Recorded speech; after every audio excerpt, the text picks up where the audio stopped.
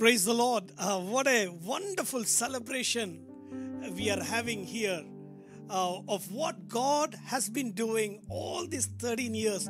And I understand each one of you had a blessed time worshiping the Lord along with our whole team, giving glory and honor to Jesus Christ. And it's a joy for me to come to your homes this morning in this platform and to celebrate along with you the victory that God, Jesus, has given to each one of us.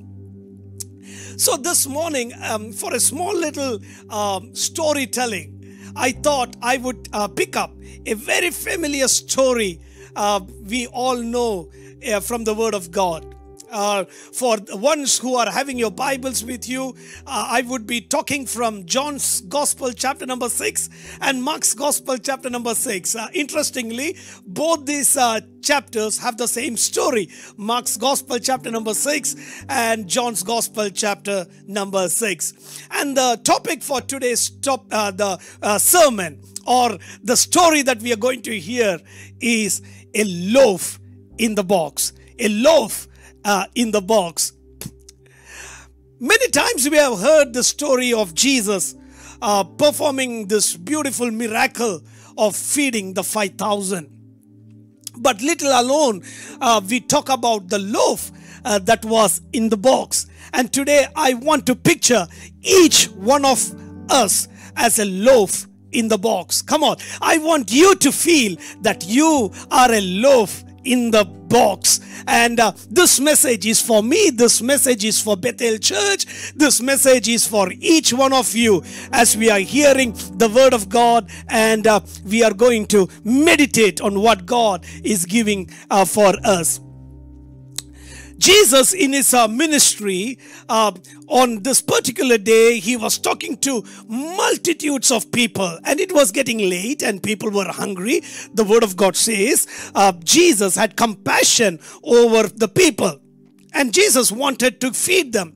And he inquires about what sort of food is there with them. And Bible says like this: Jesus asked this question to test the disciples.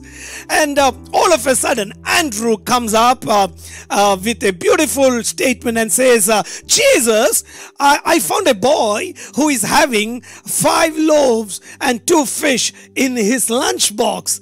And today, this is where I'm going to start. I'm giving words into the mouth of this loaf, and we are giving life to this loaf, and we are going to study what the Holy Spirit is wanting us to understand. When the loaf got life, the loaf would be talking to the boy, "Boy, what are you doing? Your mom has packed it for you. It is your need. This food is for you. You are not going to give it to the hands of anybody. It's only you. You need to be eating it. You need to be enjoying it.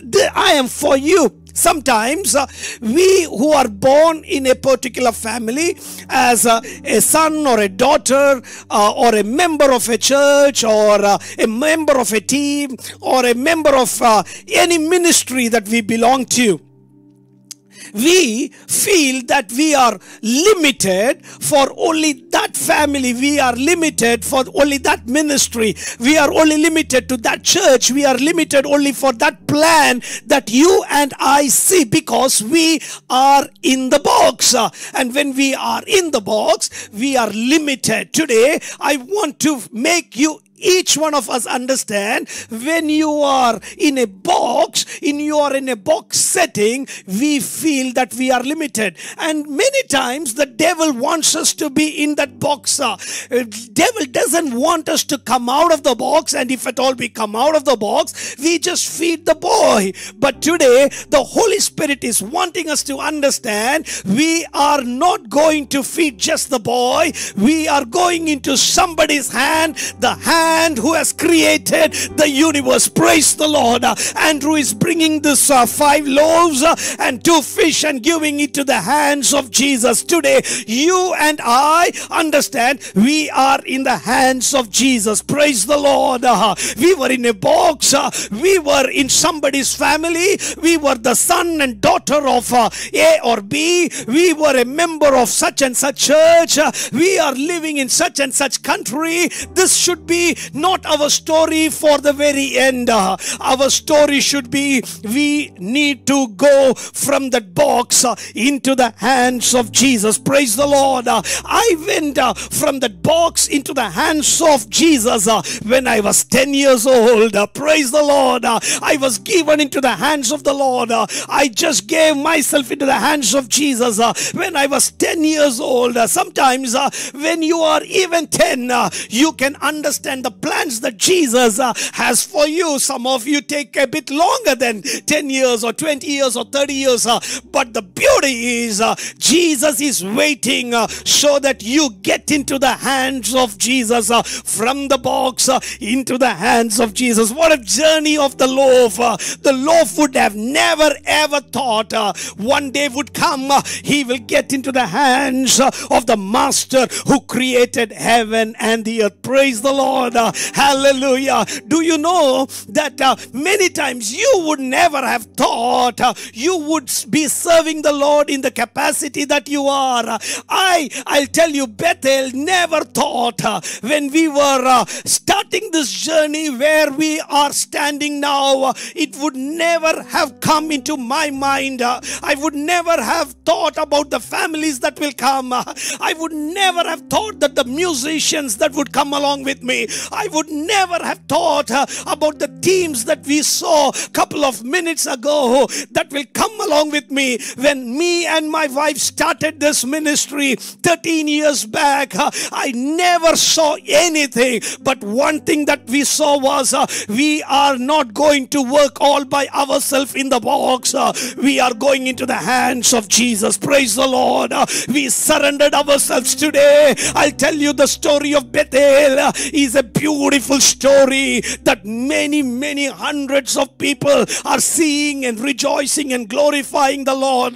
Not only here in New Zealand, I'll tell you, around the world, people are praying for Bethel.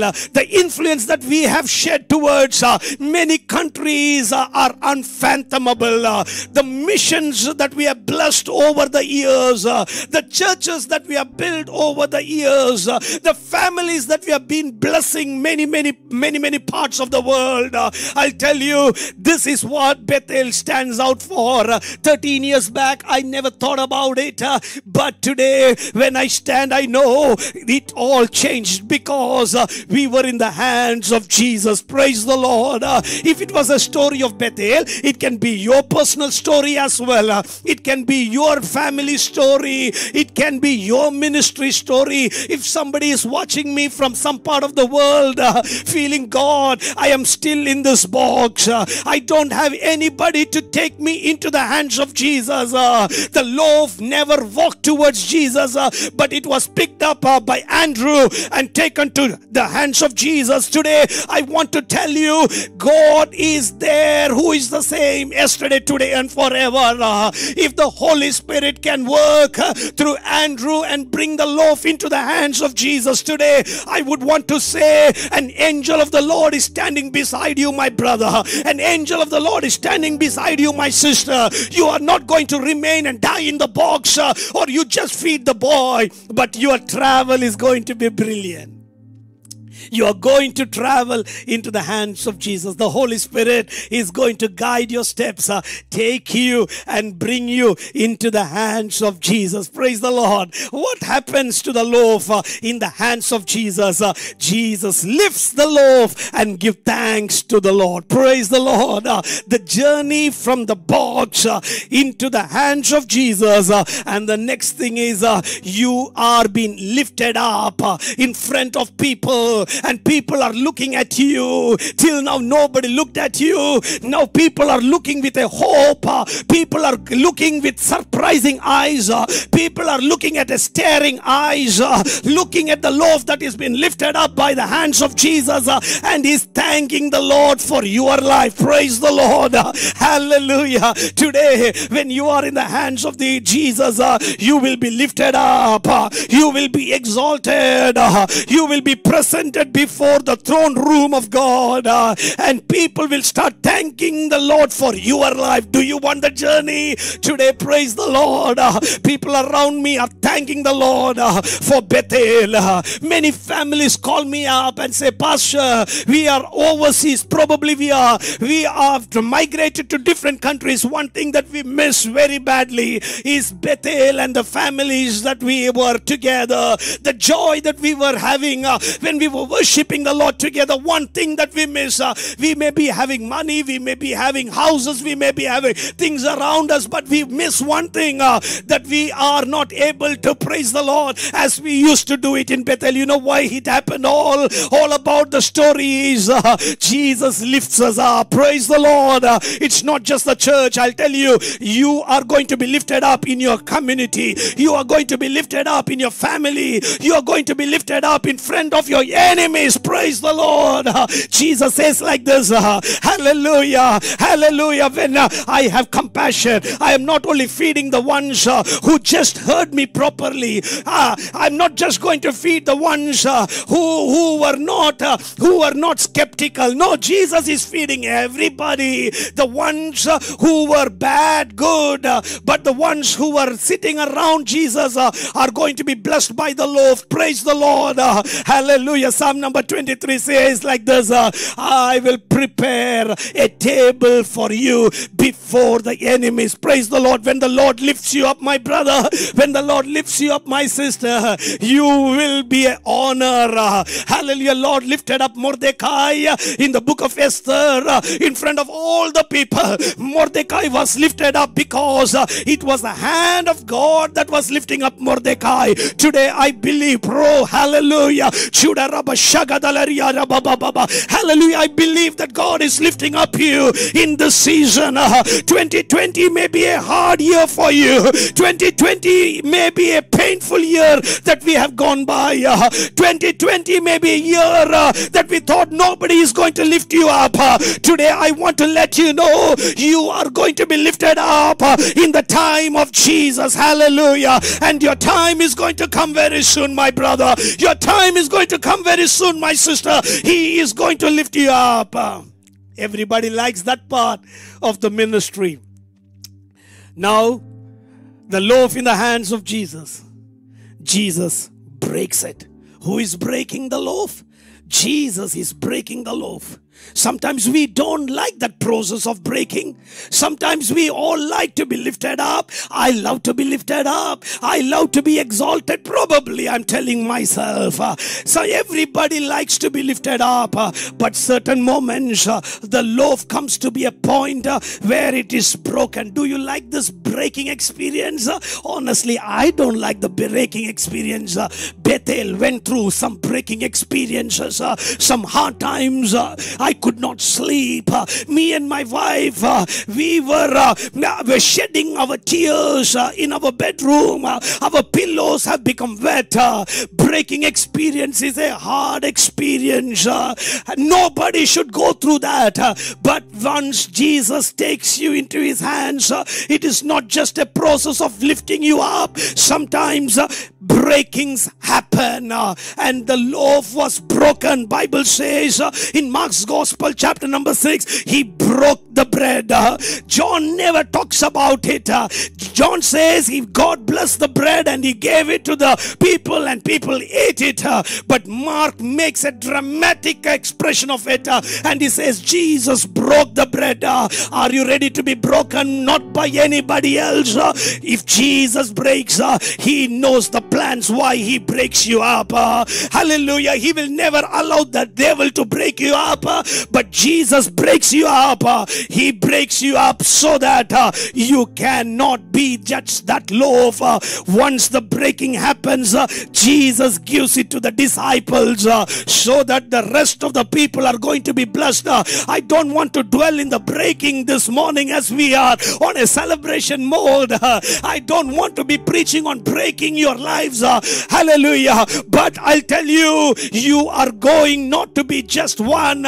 You are going to multiply. If breaking is allowing us to multiply, if breaking is allowing us to grow, if breaking is allowing us to grow into a greater level, if breaking is allowing us to go into a new momentum, I prefer to be broken rather to remain in the box. Praise the Lord. Remaining in the box, you are not multiplying. But once you're broken, Jesus breaks and he multiplies it. Praise the Lord. Hallelujah. When the breakings happen, I was not happy. None of us were happy. But I will tell you, when you stand 13 years in this journey, you only have stories to give glory to the name of Jesus.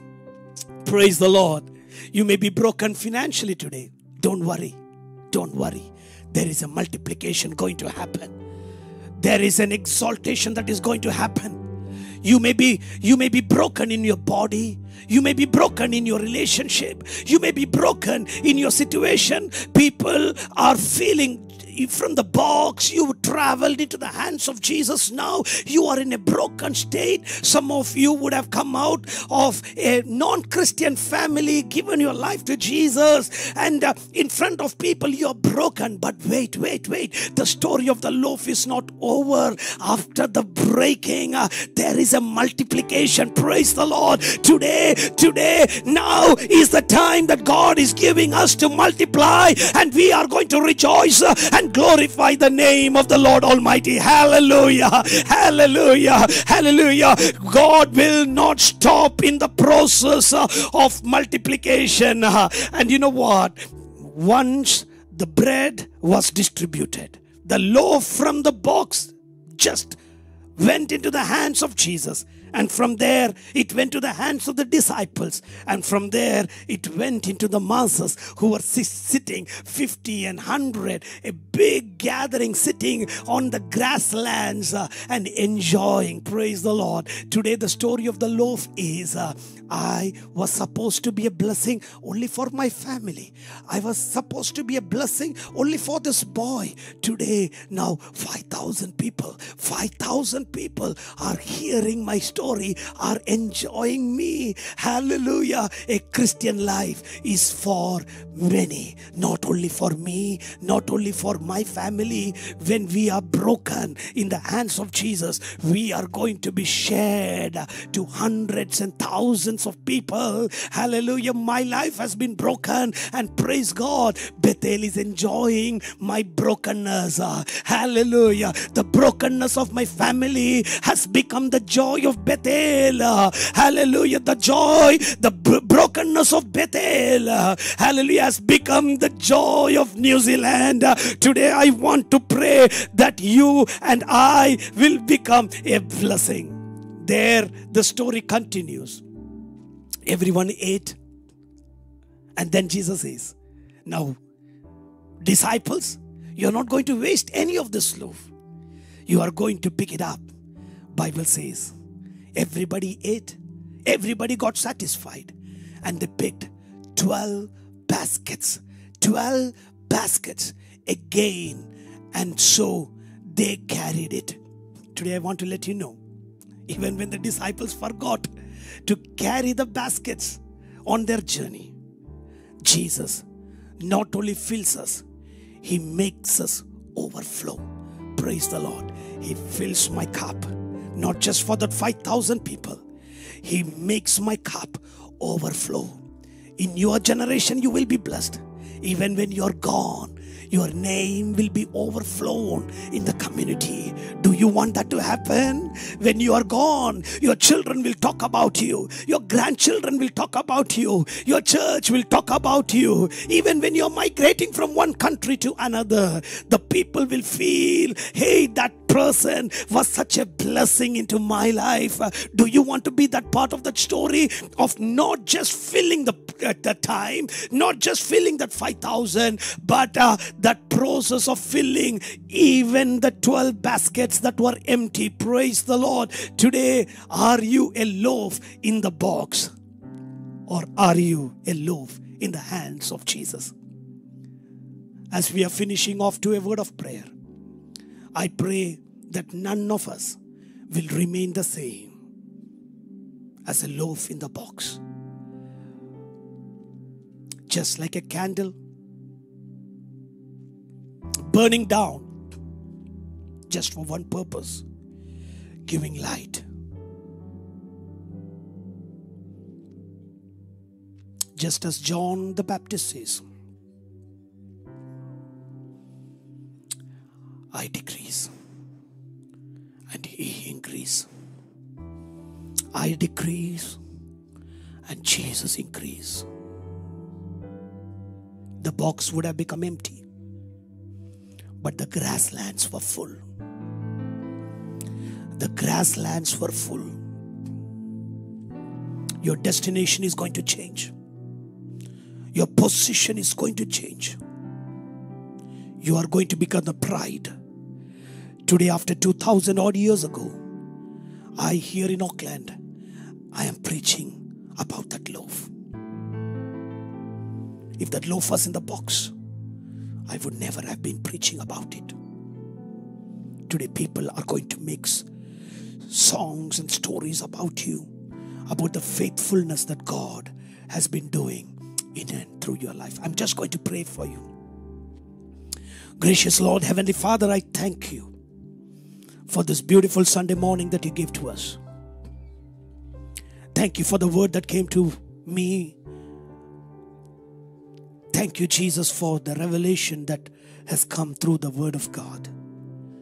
And I want to release blessing upon everybody who heard this word. If they are in a broken situation, let them know that it was you who broke. When you break, you have a plan. A plan not for our destruction, but for our construction. Thank you, Master. Bless you, Lord. I thank you for every person who made this Sunday morning such a blessed Sunday in every aspect of their life. Thank you, Lord. Bless you, Lord. In Jesus' mighty name we pray. Amen. Amen. Amen.